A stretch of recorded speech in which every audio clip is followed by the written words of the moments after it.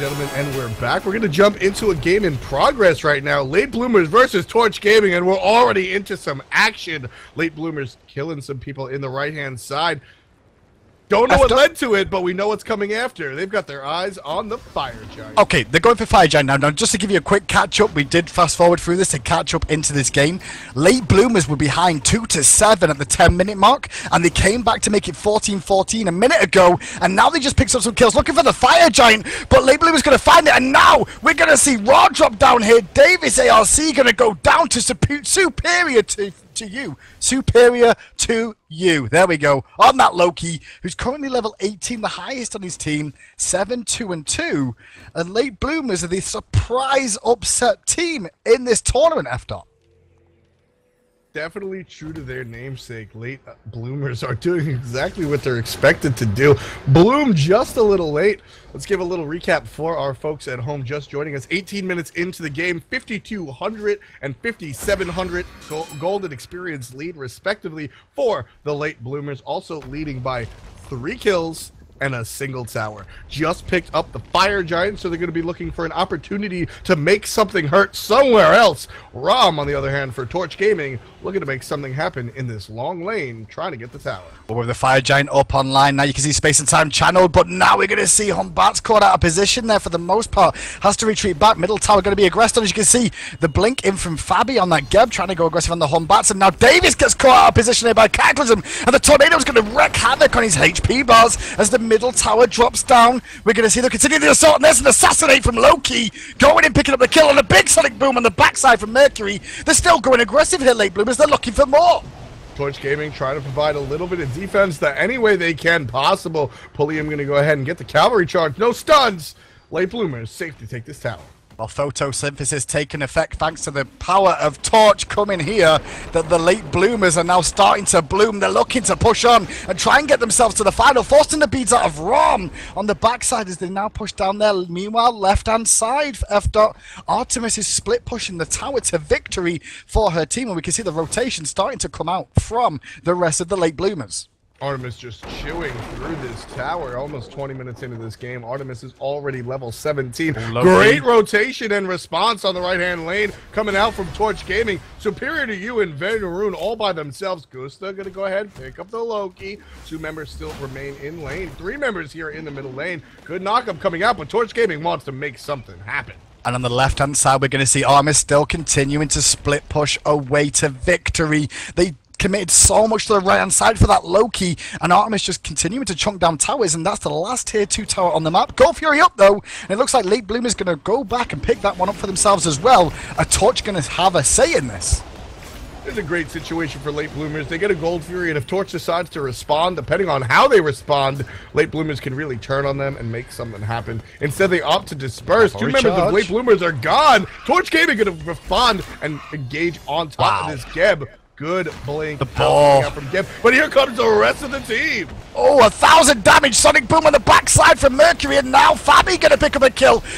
Mercury gets out of trouble as the snipe comes out from Davis, and now Humbat's in trouble, looking to leap away. Going to find it for now, but another pickup yet again for the Late Bloomers, and they're actually looking like they're going to start to continue to snowball this lead after for the upset team to get to the final from nowhere. These guys, I'm not trying to be rude to them, but I don't even recognize their names after. Where have these guys come from? That's 100% right. Actually, to give you a little info into my personal communications, Kret is the one that told me the information that non-pockety OP was taken out by Late Bloomers.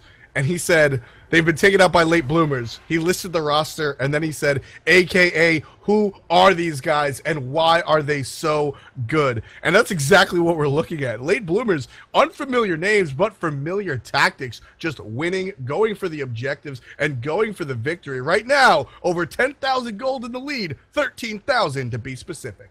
Well, looks like conventional picks coming out from them as well, and after being at a deficit in this game against Torch during the early stages, they're really starting to command a lead in this one. I mean, the experience and gold tell the story. 12,000 gold lead, experience lead of 13,000, and even though the kills are relatively close, F-Dot, it looks like Late Bloomers are very aware to take down the objectives at every opportunity to continue this snowball.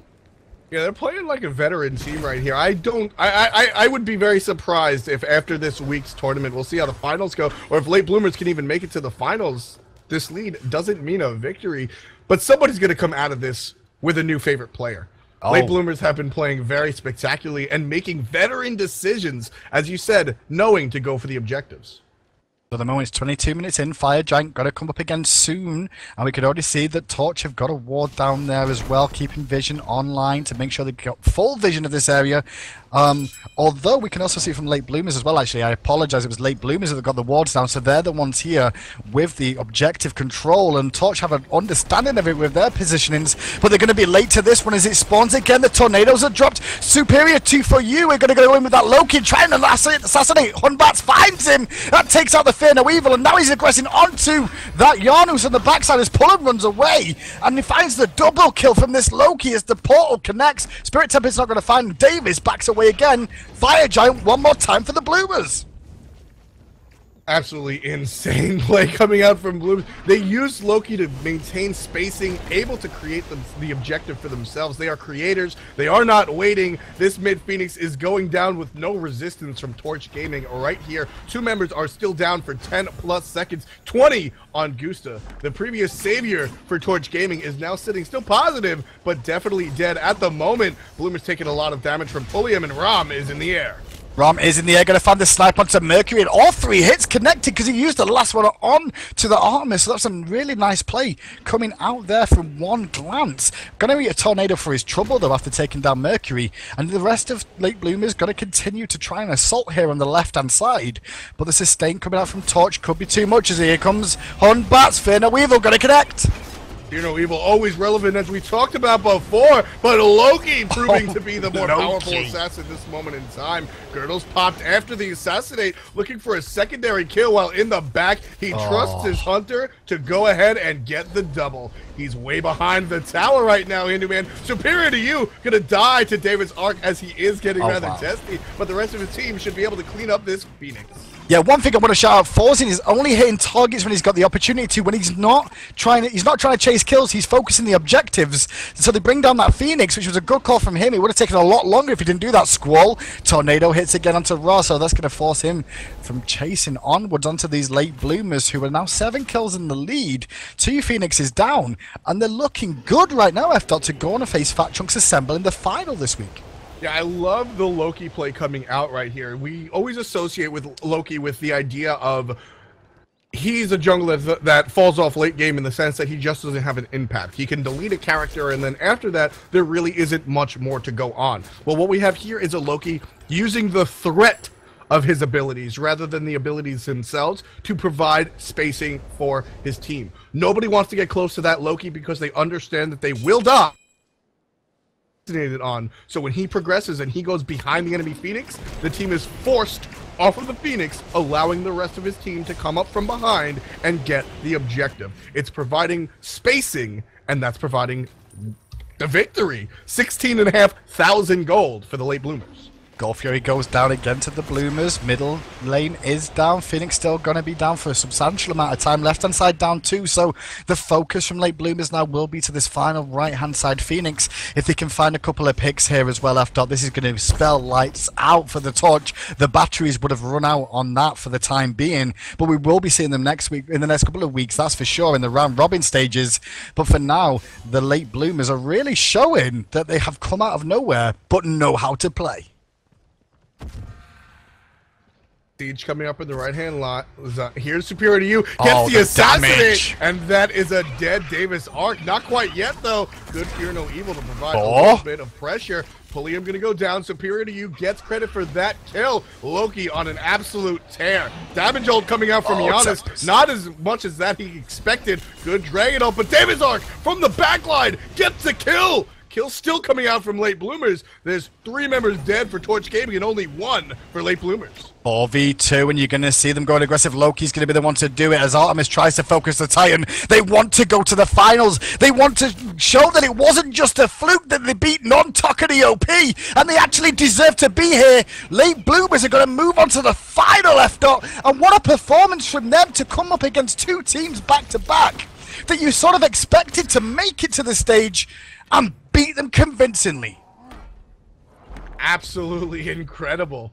Late bloomers coming from nowhere. Gonna win that game with 18,000 gold, superior to Torch Gaming. And Loki 13-4-4, just absolutely taking control of this game. We might have stepped in halfway through the game, folks, but it looked rather even right before the turning point of that initial fire giant. Yeah, that Fire Giant just seemed to put it into the favor of Late Bloomers. They're going to come out on top of this one. And like we said, after they're going to go on now to face Fat Chunks Assemble in the final, who, for me, was a surprise victory over 5 Angry Men. And so we've got a matchup that I didn't expect to see. I did not expect to see this match this week in the final. I definitely didn't expect everybody at home that has their own brackets, if they do, they're definitely got brackets blown up. By the teams that have come out this week. So just to reiterate, folks, we're going to see in the finals this week, it's going to be the team you just saw win, Late Bloomers, versus Fat Chunks Assemble, the people that beat out 5 Angry Men. Your consolation third place match will be 5 AM versus Team Torch. That's not backwards. You will see Fat Chunks Assemble and Late Bloomers in your finals. Ridiculous. And these 4 teams that we're talking about right there, they're going to be playing in the round robin to see which 2 of those will advance to the Pro League to join the other North American teams, Dignitas, Cognitive Red, and also, who was the other one? It's going to be Dignitas, Cog, Snipe. I was joking. I just wanted to check your memory. I knew it was Snipe, guys. But yeah, guys, also, someone in production told me to buy hats because hats are cool. Buy hats. Smite.clothing. Buy hats. Yeah, it's Smite.clothing, not SmiteClothing.com. It's Smite.clothing. It's the entire URL. That'll bring you to our portal of cool hats and Smite stuff that you can go ahead and purchase. And also, don't forget, if you want to play as well-oiled as Late Bloomers in your own ranked matches, go ahead and pick up Curse Voice. Not only do you get the joy of winning, because communication is what wins games, it's what separates the good teams from the bad in competitive play, and it can only help your ranked game, but you also get 200 gems. And who doesn't want a voice pack, right? That sounds blooming good. We'll be right back with the finals, guys, after the short break.